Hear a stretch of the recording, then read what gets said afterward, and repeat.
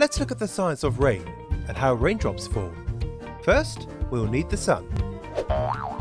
When the sun shines on water on the Earth's surface, the heat of the sun warms the water, turning it into an invisible gas called water vapor. This process, the changing of water into a gas, is called evaporation. Because gases are lighter than liquids, water vapor rises up into the sky. And the further you move up and away from the Earth's surface, the colder the temperature gets. So in the sky, the water vapor cools and changes back into tiny water droplets. This change is called condensation and is the opposite of evaporation.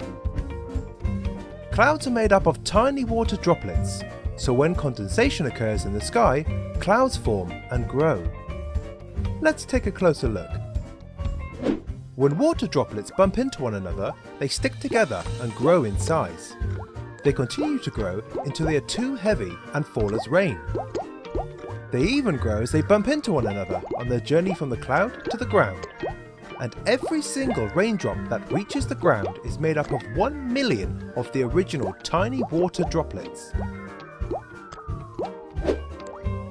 Raindrops fall on the ground's surface where the sun can shine on them, and the whole process happens again.